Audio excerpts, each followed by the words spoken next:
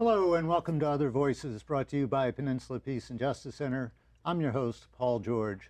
On this month's edition of Other Voices, we're going to talk about a very local topic and a very serious topic, and that's the affordable housing crisis, not only in Silicon Valley, but up and down the peninsula and indeed around the Bay Area.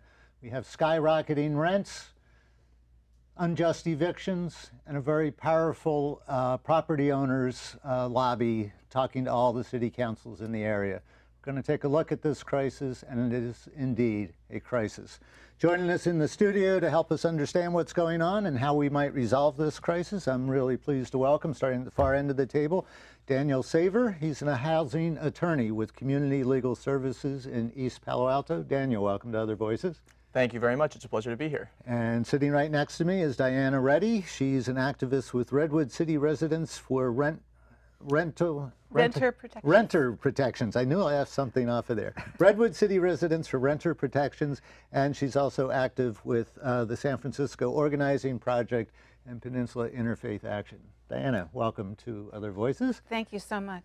And we hope, if all goes well, we will also be joined via Skype, and you'll be able to see her here, Maria Marroquín with the Mountain View Tenants Coalition, and Maria is also Executive Director of the Mountain View Day Workers Center. Maria is over at Mountain View City Hall right now, where there has been a rally in favor of affordable housing, and they have about 75 people lined up inside to talk to City Council there.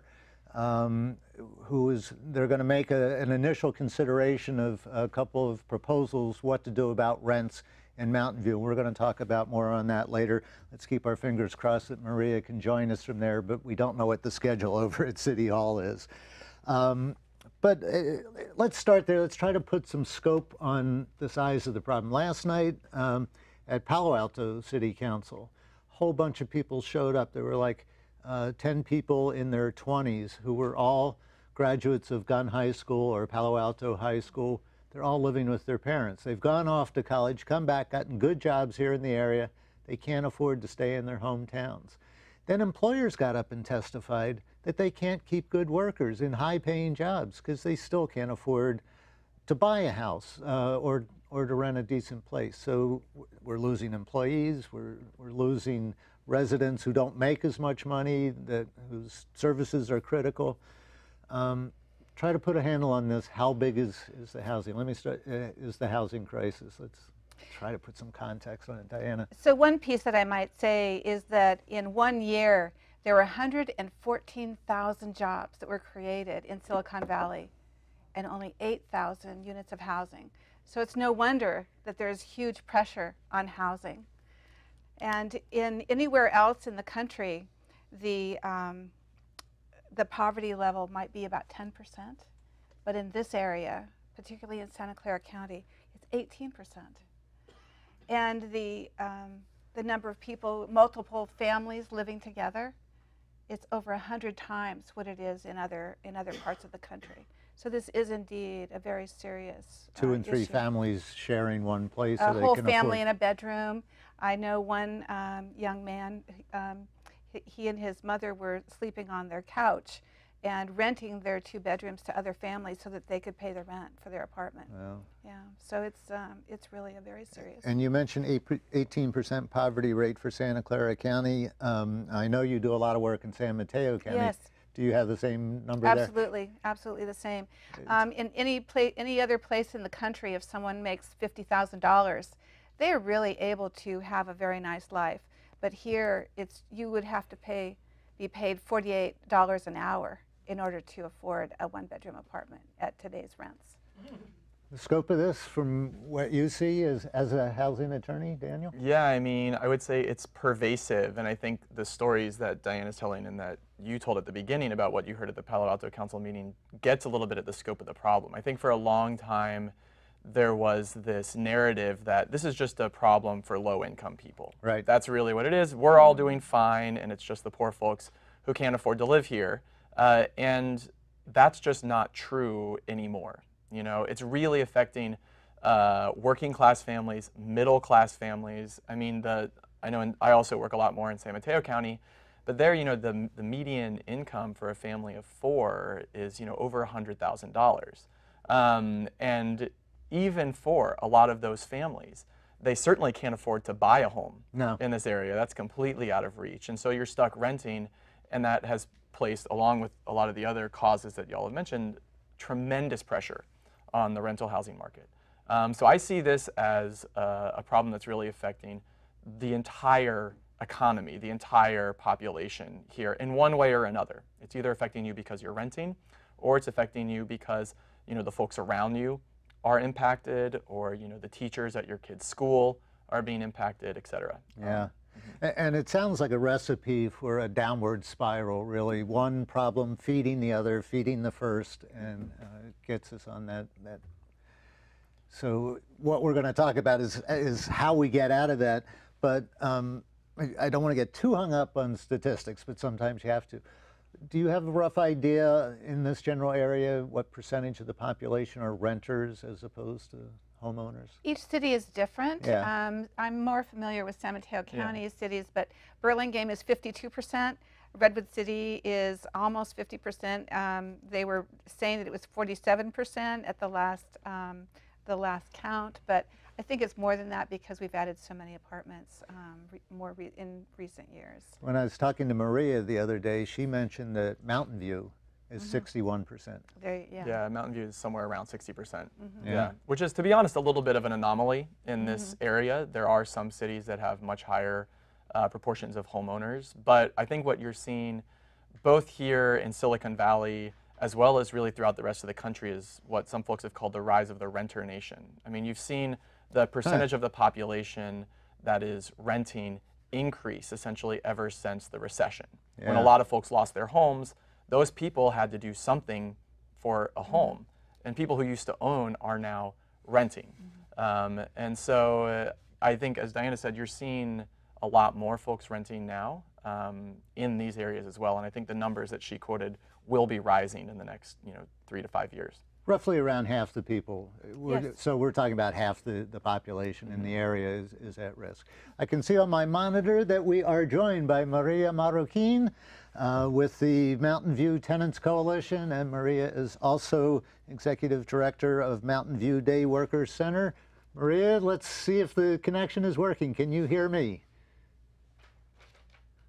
And we're not hearing you. Say something. Okay, how is everybody? We are so excited in this town. Okay. It's like you are having a lot of fun, guys. Okay. Well, it's great to have you with us. So how did it go at City Council tonight? Well, it's going pretty well. There's a lot of people. Unfortunately, a lot of kids that are running here around, just struggling with the issue that their parents brought them here. So. And still, the city council is in the part like the public comments. So a lot of speakers are talking about the different impacts that is having these rent increases are having in the community. And strategically, we think the teachers are really have been impacted very tremendously, and they are part of our community. So they are speaking about that. The students already spoke. So, and we have more for that. And what are you asking of the City Council tonight? What are you asking them to do? Just very blunt and simply, so we are asking for moratorium. So, and then we can. So I'm afraid your audio went out just briefly there. You're asking for a moratorium on rent increases. Yes, moratorium. An immediate stop.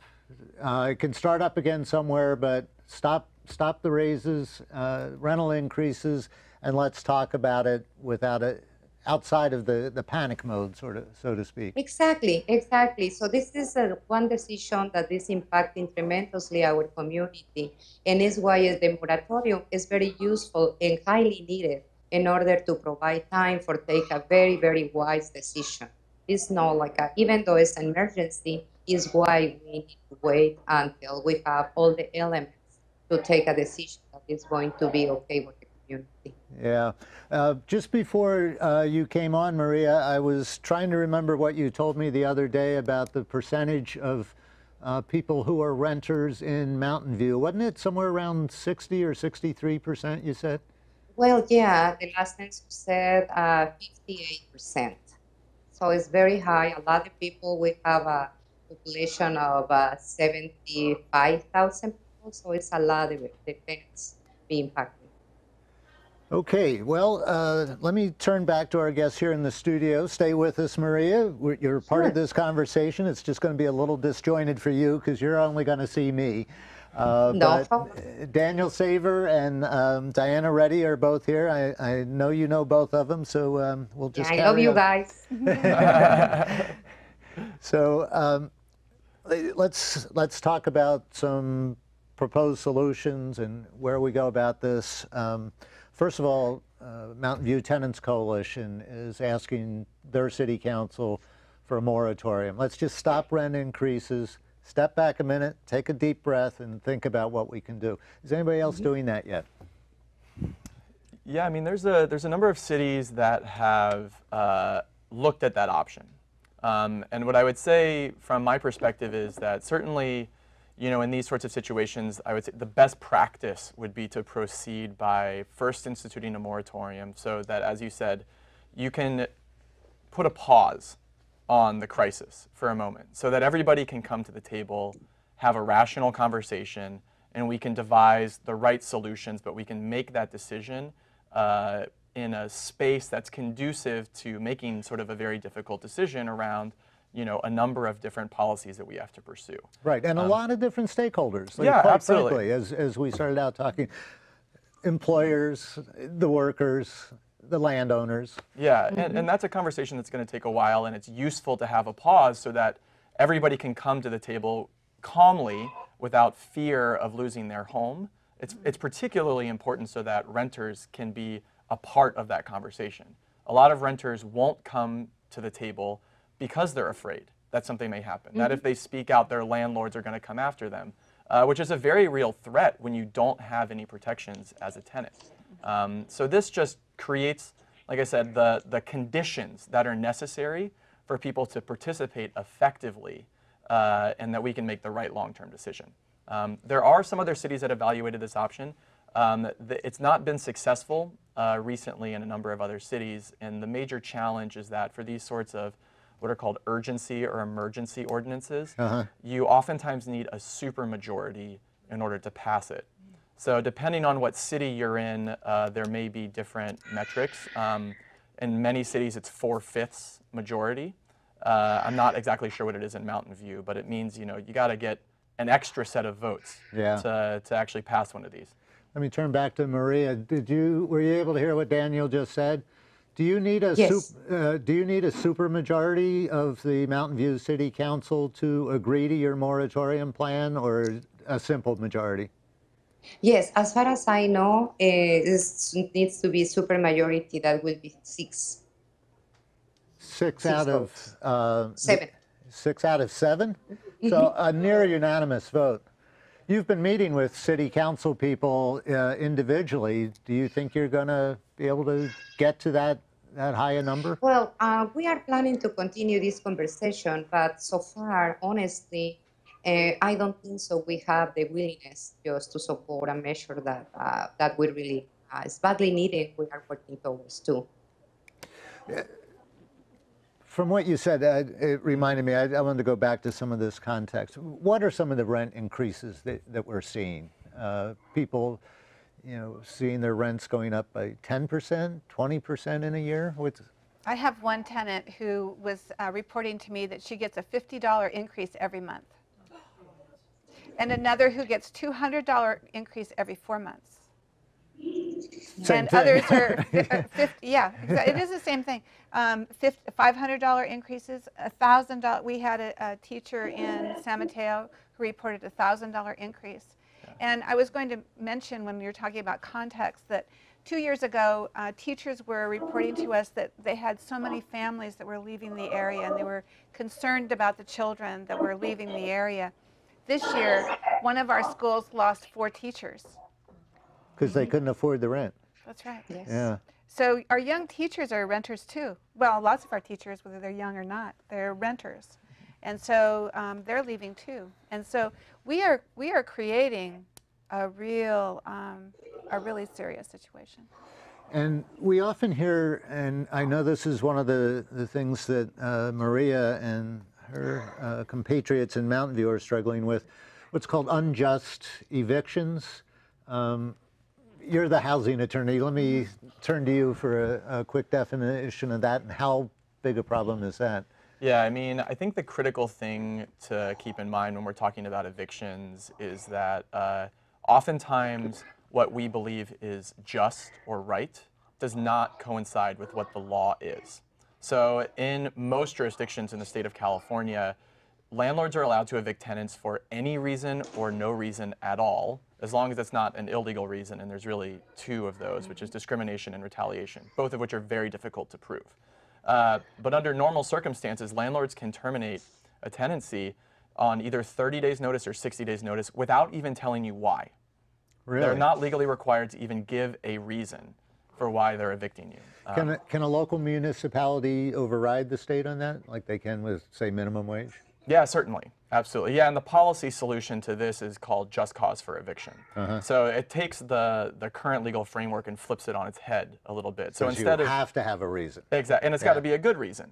You know, and as a community, we're going to sit down and decide what are the good reasons. And we're going to say you're only allowed to be evicted for one of these reasons, not some arbitrary reason that you're not even obligated to tell us. Has anyone in our general area, any cities, done that? Yeah, certainly. There's a number of cities all across the Bay Area that have done it. You know, San Francisco has one of these ordinances, Oakland, Berkeley, East Palo Alto. Most recently, Richmond passed a just cause for eviction ordinance that was paired with rent stabilization, though currently that's on pause because the real estate lobby was able to gather enough signatures to overturn the city council's decision. Yeah, I mean, it's a time-tested policy. It's been upheld by the California Supreme Court now multiple times. There's really no question that municipalities can do this if they want to. It's a question of political will. Why haven't they? Yeah, I mean, really? I mean, yeah, it's about political will, you know. Yeah. And I think, as you mentioned, that look, the real estate lobby is very powerful generally, and it's incredibly powerful in this area. You know, landlords and their allies really see this as an attack on kind of their fundamental set of property rights. And so they defend those rights as they conceive of them vigorously. Yeah, I know some property owners probably think that blatant discrimination is their property right, but, which yeah, I imagine you deal a lot with as a housing attorney. Yeah, I mean, the main problem now is just that landlords literally don't have to tell you why. I mean, one trend that we're seeing now in this area are, because the market is so hot, lots of buildings are being sold to essentially speculators who are buying these buildings knowing that they're going to be able to jack the rents up through the roof. And what they do is they buy a building and then they evict everyone all at once, or they do so in waves. And just start over, basically, with higher rents. Yeah, so in Redwood City, you know, we've been working together with Diana on one building, 85-unit apartment complex that was just sold, and within 2 weeks of closing that sale, they started issuing eviction notices, and they've told everyone that they're going to be evicted. 85 families. 85 families. All at once. And in this housing situation, this housing climate. Maria, have you had any experience with your folks there that you're working with in Mountain View of either unjust evictions or landlord retaliation? Or are any of the speakers who are coming up before City Hall concerned about retaliation for speaking out? Yes, unfortunately, Paul, many. We really deal with this issue every single day. And it's something that makes no sense, really, because when I was listening to Daniel, it came to my mind wondering how the city are able to provide protections for a tree, a heritage tree, that when the landlord wants to remove the tree, they need to follow a process, and they need to pay a fee, and they need to explain what they need to remove it, and then the expert arborist needs to go to check and see if really this tree is going to be able to be removed. Then all this process is just a tree. So, but then if we don't have any protections for a tenant when they want just to be evicted without any reason. So just make no sense. The argument, like we are in the free market, is just like a false argument, just a myth, because every single industry has regulations. The only thing is the regulation about tenants and landlords only works for the other side. It's totally against the tenants. And I believe it's totally unfair. And it's why I'm so hopeful that working the way that we are doing it, we are going to be successful in order to change this status quo. Because I know the developers have the power, economic power, but we have the power of the people. And when we speak up, we have power of the people. And it's a very important piece of the equation. Like the workers, they are badly needed in this community. We are going to have today a small business owner who has been very impacted about the lack of workers. He is not able to hire workers because they move. So then what is the market here? So in the long run, this is not going to be beneficial for anybody. But the only thing will be the people who has the money in the other parts of the world, because here is not working well for anybody. Okay, thank you. Next time we have you on, Maria, see if you can get in a little bit closer to the computer, and I'll ask my audio person in the control room that when Maria is on, if you could crank up the studio speaker a little bit. We're having a little trouble hearing her in here, and let's see if we can get it balanced out a little bit more. The thing is, we have party here in the back. Yeah, well, it's actually kind of fun to have the background noise there. It adds to the excitement of being live from City Hall. Yeah. One obvious question that goes on here is that every city is supposed to have a certain amount of below market rate housing, supposedly affordable housing. Here in Palo Alto, there's just been an epic struggle over the last couple of years about saving 400 or 120 affordable housing units at the Buena Vista Mobile Home Park. Where is the affordable housing that we're supposed to have, and why isn't it there? I know what the answer. The first answer is it isn't there, but why isn't it there?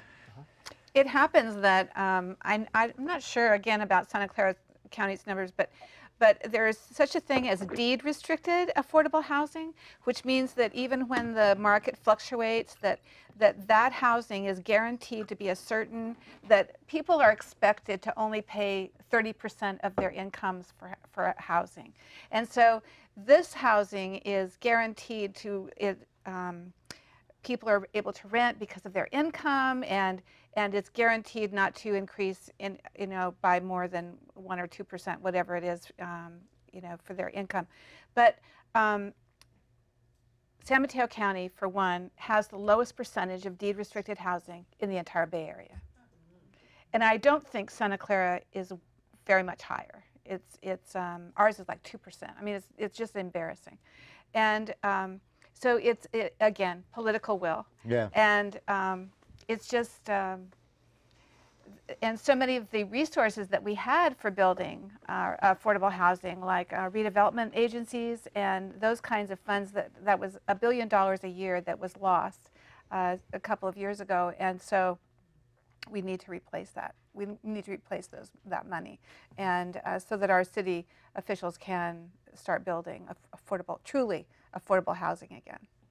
And I see these as being kind of, just to jump in a little on that point, I think it's useful to make clear that there's two complementary strategies for dealing with the housing crisis. I mean, it's an incredibly complex crisis that has a lot of different causes and ways in which it's manifesting.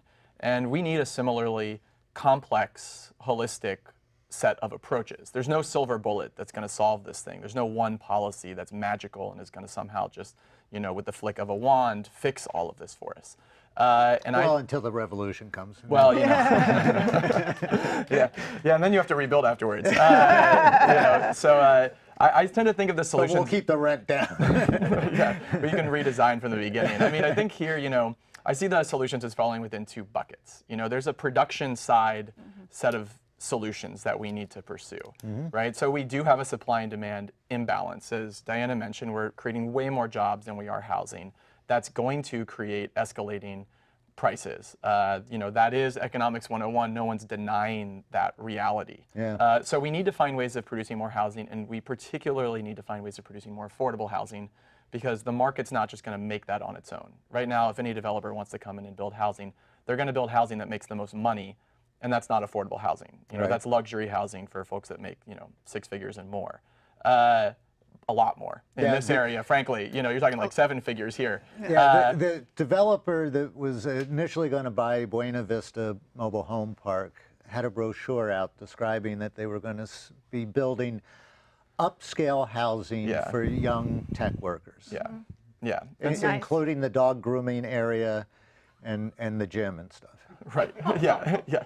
So I think, you know, that makes it clear, right, that you need some type of government policies to help incentivize or regulate the outcomes that we need, because the market, if left on its own, just simply won't produce the housing. Yeah. That's a whole set of solutions that we need to be going after vigorously to deal with this imbalance that Diana was describing. At the same time, we need to recognize that it's going to take so long for us to build the amount of housing that we need to hit market equilibrium, that by the time I mean, that's going to take, what, 10, 20, 30 years? And we've got a housing debt that has accumulated over decades. Yeah. It's going to take a long time to get us there. What do you do for the people who are struggling now? Yeah. And so there's a second set of solutions that I like to put in a bucket of kind of community stabilization policies. And these are policies that are designed to actually help keep people in their homes who are here now. It's about preserving the communities that we've got and the people who are a part of those communities, and make those communities great while we work on these long-term solutions. And so in that bucket, I think you have things like rent stabilization, just cause for eviction, et cetera. And those are really designed towards helping folks stay in their home until we can, you know, hopefully build our way out of this decades from now. So, did you have something else? Just for your information, again, statistics, it will require 67,000 units of housing in Santa Clara County for low and extremely low income families. So That's just at the low end of the spectrum. Yeah. That's not even including market rate housing. So that's basically our current housing deficit is 67,000 units. for low income For families. low-income families. One of the people that was suggested to me as a guest tonight, he couldn't make it, and I'm drawing a blank on his name right now, but he was housing director in Berkeley, I think it was. Steve Barton. Sent me a paper that he recently wrote or submitted, some suggesting kind of a windfall profits tax on these increasing rents to go to subsidize affordable housing. Is anybody doing that? It sounded like a great idea to me. It is very attractive. Yeah. But one of the things, I'm not sure how much time we have left, but we really probably should spend a little bit of time explaining what rent stabilization is and it isn't. It might be of interest to That was your my next viewers. question, Yeah. actually, was to get a little wonky. Most people think rent control, we need rent control, but actually rent control and rent stabilization are different things, right? So I should probably let Daniel answer it. In California, they happen to be the same thing because we don't have rent control in California. It just depends on what you mean by those terms. Yeah. You know, so I think a lot of folks, when they hear rent control, they think price control. It means telling landlords how much money they can charge for an apartment, and that is not allowed in the state of California. It's really not something that very many people are doing at all anywhere in the country. There were price controls that were rigid price controls after World War II, when we had really serious issues with our economy and infrastructure, et cetera. And that's kind of what I would call rent control 1.0. Since then, and is particularly in the state of California, any rent stabilization law that we have is a much more moderate kind of compromise set of policies by virtue of the state laws that the local cities can't actually change. So what rent stabilization is at its heart is it regulates the amount of rent increases for existing tenants. And as a matter of state law, we have this thing called vacancy decontrol, which means anytime you leave your apartment and a new tenant comes in, the landlord is able to charge market rate rents at the beginning. So but then comes under an annual percentage cap. Exactly, exactly. And so the idea here is that you just create the same sort of predictability and stability for renters that homeowners have. I mean, you're a homeowner and you buy your home, you have Prop 13 that's protecting you against massive increases in your property taxes. It's essentially rent control for homeowners. And you oftentimes have fixed-term mortgages. So you kind of know how much your costs are going to go up for housing over a period of time. Renters, in the current state of affairs, don't have those same protections, and rent stabilization just gets you that. It seems to me we would need this just eviction law in the books first, because if they see this is coming, they're going to start kicking everybody out. Usually they come together. Yeah. And the idea is, you know, you do create, given vacancy decontrol, so given the fact that under the law you can raise rents to market if a tenant vacates and then you have a new person come in, that creates a perverse incentive for landlords to boot people out as fast as they can. Yeah. So just cause for eviction comes and fills that gap. And you essentially say, look, you can't evict people just because you want to jack the rents up. You can evict them if they don't pay their rent, or you can evict them if they're creating a nuisance, or if you as the owner want to move in. But you can't just evict people arbitrarily or to take advantage of them economically because of the way the market's working out. Yeah. So they're really complementary policies. In the best of cases, they should come together. They really should come together. Let me turn back to Maria Marroquín over at Mountain View City Hall. Maria, let me just make sure, did you catch most of that conversation? I know we had a little break in our connection there. Yes, I get it, and thank you so much. It was really enlightening, and it's good to have people like them just sharing their knowledge with all your audience. And they have really fixed up your audio. We can hear you really well now. Do you, I don't know if you have any sense of what's going on in the city council meeting. I imagine it's the Mountain View Tenants Coalition, people still speaking to city council. Do you have any idea what the actual city council proposal is going to be tonight? I suspect it's going to be something like a voluntary mediation project or something. Yes, Mike Aspersack is proposing some voluntary fair rental practices program, and it's something that is going to be talking about later, almost at the end of the meeting. And now we are asking very strongly about moratorium, and I have a good feeling about that. I have some comments with some part of the council people, and I believe we are going to be very successful. And just keep in mind, this is just kind of the part of the first round. So this is going to be very, very long fight, struggle, but very successful and rewarding. Yeah, you have that reputation, Maria. Well deserved. Long time in the struggle. Well, I assume you're not going to be satisfied with a voluntary plan on the part of the property owners in Mountain View. Do you? How would you know that? Does the Mountain View Tenants Coalition, have you settled together on what you're going to be looking for? What's your ideal package to resolve this problem? Well, as I have been saying, it's going to be moratorium now. And then, of course, we need to include the just cause eviction. We need to include the rent stabilization.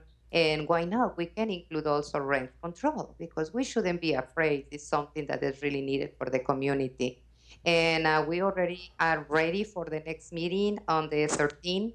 And then we are going to have a special study session on the 19th that we are going to be presenting there. We, of course, expect a lot of opposition with really well-articulated and resourceful people who is going to present. And we are going to be there just speaking the truth and fighting for our families and fighting for a very fair community that everybody deserves to be included. Absolutely. Let me just ask Daniel and Diana, do you have any comments you want to share with Maria or questions for her about?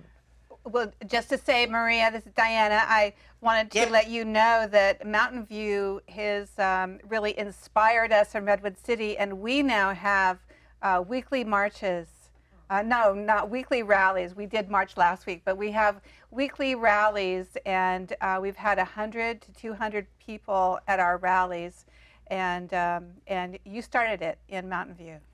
They start a lot of Well, things there. in Mountain likewise, View. likewise. We have been long ways to struggle through Peninsula Interfaith Action, through our social justice cause, just our work. So you are an inspiration, and you are my hero. Thank you, Maria. All right, let's get our audience into the conversation here. We always like to do that on Other Voices. You're part of the solution. Otherwise, you might be part of the problem. I don't know. But just need you to raise your hand, wait for Crystal to arrive with the microphone so that people who are going to see this on tape, and if you could stand up for our cameras, and you can ask Maria or Daniel or Diana or me, but I won't have the answer because I don't know. I'm not an expert on this stuff. Hi, I'm Lynn Heidi Coper, Yeah. and I work with the homeless. And there are 7,000 homeless in Santa Clara County, the 4th largest in the United States. I just heard about a story from a friend of mine who works with the homeless in San Mateo County of a family, a mother and 4 children who are now homeless. And they are being shuttled from motel to motel. They're having a hard time getting like 2 nights in a motel. They just recently went to a Days Inn where they were put in a roach-infested room that had no electricity, no air conditioning, that was illegal for them to put them in.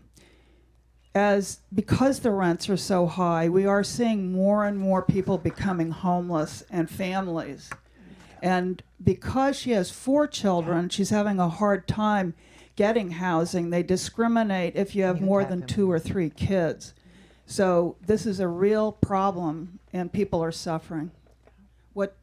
Can you comment on that? Thank you.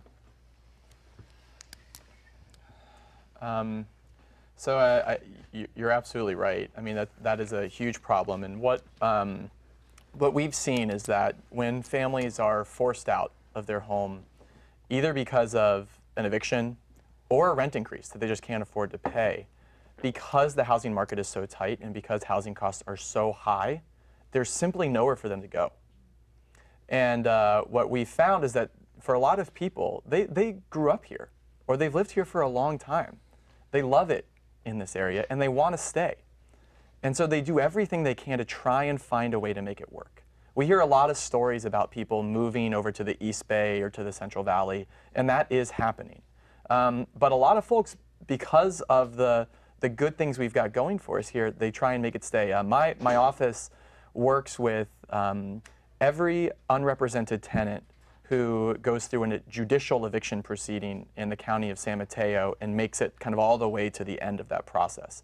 And we conducted a survey of the folks that we worked with as part of this program, most of whom had to move out of their homes because of the way the law is structured, as we talked about before. And we were trying to figure out, where are people going? What's happening? And the results of this preliminary survey were shocking, quite frankly. We found that about 50% of people had been homeless at some point after their eviction. And we found that about 50% of the people who we spoke with at the time we spoke with them were either homeless or living with friends, family on couches, essentially in unstable housing. But they were homeless or they were in unstable housing here. They hadn't left yet. And it's because they didn't want to take their kids out of the schools. It's because they didn't want to leave their churches. It's because they didn't want to have to leave their families, their friends, their community. And so they try and make it work. But that is really difficult for those families. And it's also, just I think from a cost benefit kind of public administration perspective, where there's a lot of services that have to be provided for these folks. It would make a lot more sense to keep people in their homes to begin with, rather than force them out and then have to try and handle the difficult situations that arise thereafter. Then public tax dollars go into supporting them instead of their right. supporting themselves Yeah. with jobs and paying their rent. Let me just check in with Maria. Are you okay on time? I know you're really busy over there at City Hall. Can you stick with us for another 10, 15 minutes? Well, I rather just go back to my group because the public comments are already over. Okay. And notice like they wasn't willing just to move the other item to the agenda. So it looks like we are going to stay long. Okay. 9, and I need to check out at that. So but I really appreciate the opportunity, and I feel like Hollywood star now, like you are Skyping from here. So thank you so much to my dear Mary and the wonderful group that you have, and I hope to have you here soon. Okay, thanks for joining us, Maria Marroquín with Mountain View Tenants Coalition. Thanks a lot for joining us. Thank you. And we'll see you soon. And special thanks to our board member, Mary Klein, who was doing the Skype work on the other end for us out there at Mountain View City Hall. So we've got about 15 minutes left. Any more questions out here or comments? We got lots. So Crystal, right back there. And if you would stand up. Sure. Hi there. My name's Kendra. I am a Bay Area local. I grew up here in Palo Alto and now live in Santa Clara. I am one of the young families of moderate income. I work at a small research center. My husband works in a nonprofit. Interestingly, my mom, who raised me in this area, is now a landlord. So we're in this interesting position of, well, anyways, all the complexities of the housing situation, thank you. All the complexities of the housing situation are very personal as well as political here. So I'm wondering, I have two questions. One is we've talked a lot about affordable housing, and maybe I missed this at the beginning, but how are we defining affordable housing? Could you say a little bit more? And you know, I do research in social policy, and one of the challenges is that I find is federal definitions of affordability are completely out of whack with the reality of the cost of living in this area. So how does that play out in the definition of affordable housing? And the other is, have you folks seen other alternatives, in addition to public policy, have you seen other alternatives emerging in this area? You know, any sort of co-housing, any more emergence? I'm thinking specifically about long-term urban movements for affordable and cooperative housing. And do we see any sort of, any of that emerging in the Bay Area? It seems one possibility for some of the demographic that needs to be served by housing. Excellent questions. So so affordable housing is actually a legal term, and there are 4 levels of affordable housing. The numbers that I'm familiar with in San Mateo County is moderate. That's the highest. That's a single person who makes $85,600, and a family of 4 that's about $110,000, and then $50,000, and then $25,000, and then less. So those are in San Mateo County. Those are the levels of affordability. But as I was indicating, anywhere else in the country, if you were making $50,000, you're doing pretty well, and you're able to keep your family in your home, but not here. You can't do that here. Let me try to understand what you're just saying. Those are income levels that they would qualify for affordable housing, housing. For the deed restricted housing that I was referring to before. So someone making 85,000, did you say? 86.5 would qualify. So this is one of the issues that many times market rate developers will include 5 units, 10 units of below market housing. It's generally at that upper level. And so it's not affordable for most of our people, and certainly not affordable, you know, for low income people. And some of my own, my personal friends and I get into discussions about the small houses. You know, that's a great perhaps option for homeless single people, but not our family of 4, you know, with 4 kids. And so it is a hugely complex issue. And anytime we're talking about voluntarily asking landlords to do certain things, that just has not been successful.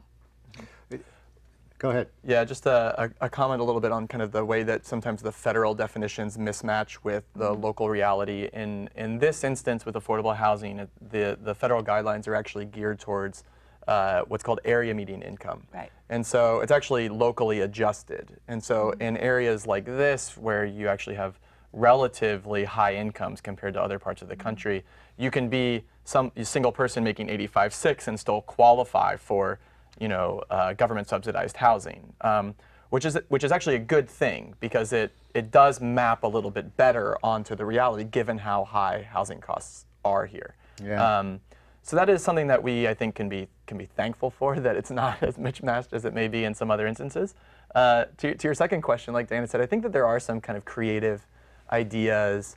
And some of them are, I think, like you mentioned, co-housing is a good one. Small units, tiny houses is another one for a certain segment of the population. I Give us honestly a quick think that, definition of co-housing. well, there's like a lot of different ways that it would look. So, some of the stuff that I'm more familiar with, I actually lived in a co-housing situation for a while in San Francisco, which was a kind of a converted commercial space, where we adapted it to have multiple different kind of family units living together with a shared kitchen and other shared facilities. So it was a lot. I mean, you have roommates and you do share some of the kind of critical functions, but it keeps costs low. And for some people, they actually appreciate the community that you get in that. I'm one of those folks. And other folks, it's really just about the price point. You can bring prices down when you're able to do that sort of thing. And tiny houses, I feel like I've had a bunch of different definitions. Depends on how you want to define them, how tiny, et cetera. These are the things you see on Facebook all the time. Right. Salt Lake City or someplace in Utah put up all these little tiny houses. It's great to have those, I think, like near transit for young single people who are going to work at the tech companies, for example. Like that may be a good option where you're not necessarily spending a whole lot of time in your apartment anyways because you're working or hanging out. You want to be out in a kind of an urban setting. And home is really just where you come home to sleep. And that's a good option for folks that want to kind of pursue that type of lifestyle. But not a good option for kids doing homework at the kitchen table. Really not a good option for them. Yeah. Another thing that is getting a lot of play recently are second units or accessory dwelling units. So, this may be your in-law unit that you would construct kind of in the backyard or, converting other types of what traditionally wouldn't be livable spaces, in a home. That's another way that's, not without its controversy, but it's another way of increasing housing stock without really adding a lot of height and density, which is often attractive to, I think, this general area where, a lot of folks came here because they don't want to be in a really urban environment. That's it's another option, and I think the critical thing is no one of these is going to do it. We're going to need a bunch of them all together, I think, in order to really make a dent in the deficit of housing that we've got ourselves in. Yeah, I think one of the things I am coming to understand from doing this program, I really appreciate all the information you've both shared, is how complex these resolutions are going to be with where we're starting to try to resolve this and who's holding all the cards, et cetera. It's a tough one. Any other quick ideas for alternative housing? Or I'll go back to the audience for some more questions here. We've still got a lot of hands out there. No. Okay. Right here. Keep it close. Yeah. Yes. My name is Mike Hitchcock, and I noticed in reading, in the media how this issue is covered. Keep it up. It's usually presented as rent stabilization versus the free market. And as most of us know, housing doesn't exist in a free market. It's a market where government controls the supply. And we have at the federal level, policies that work to increase the value of property through the Federal Reserve money supply and all of that.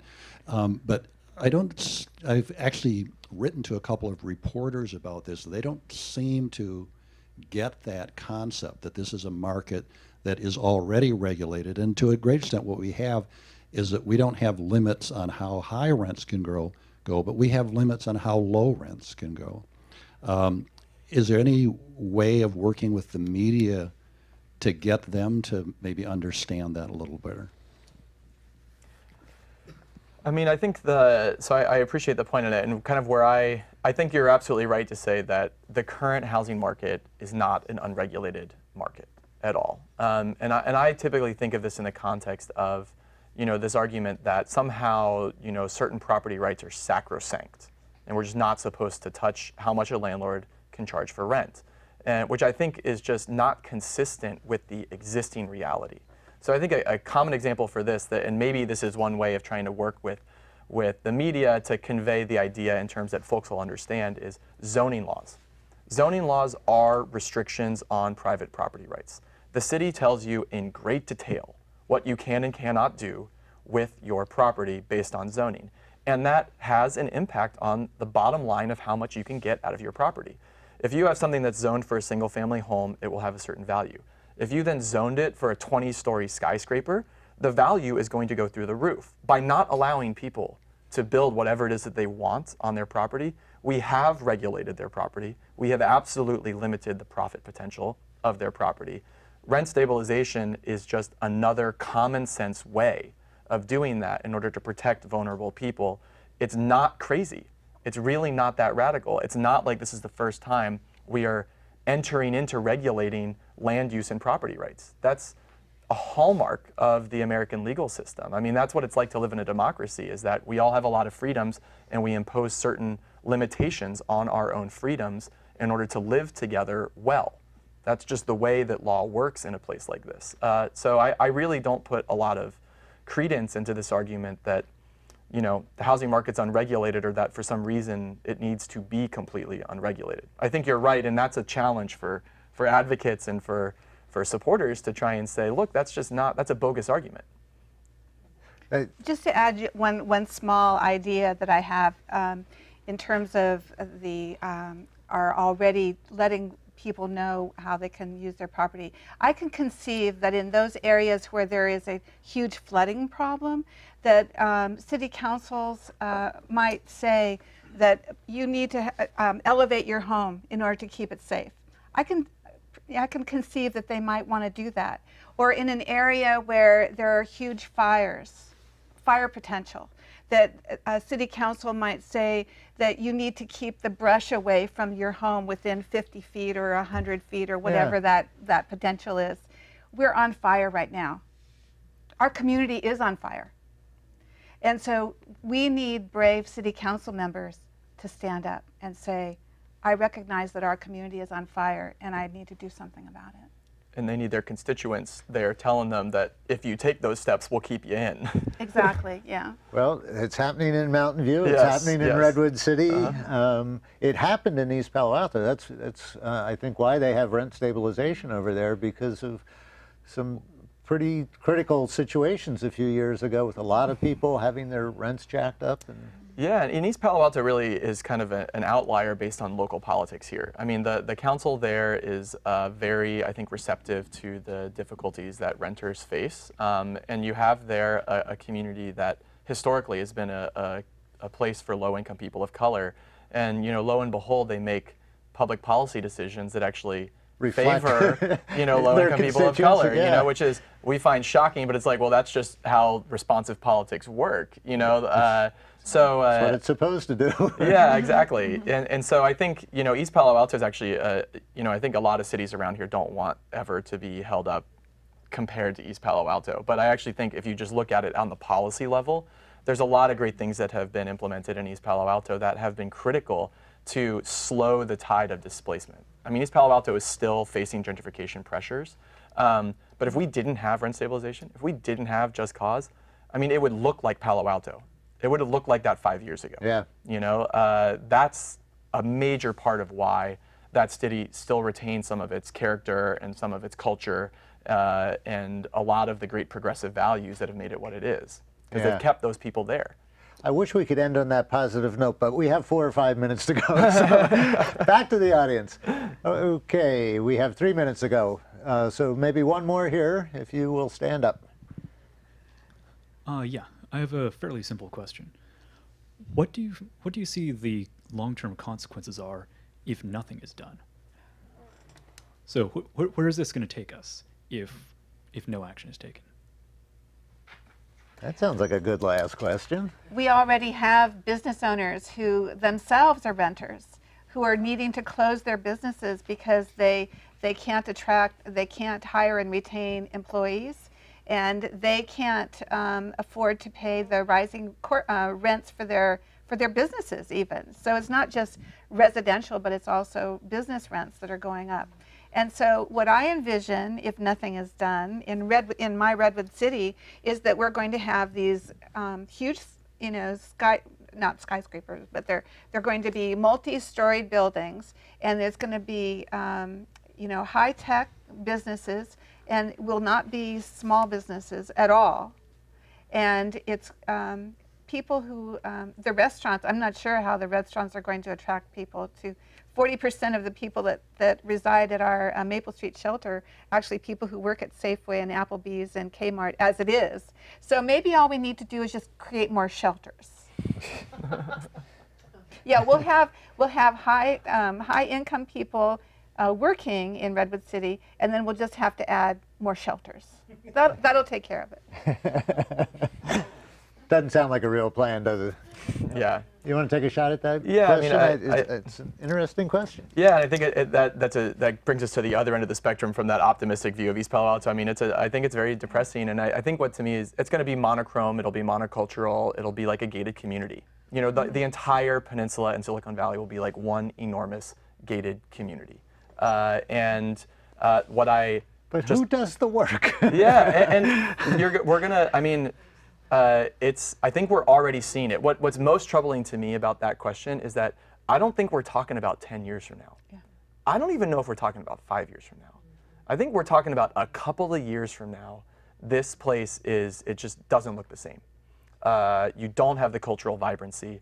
You don't have the same you know, level of services that we enjoy. You don't have people working in those restaurants that we all like to eat at. I mean, I think that it really changes quickly.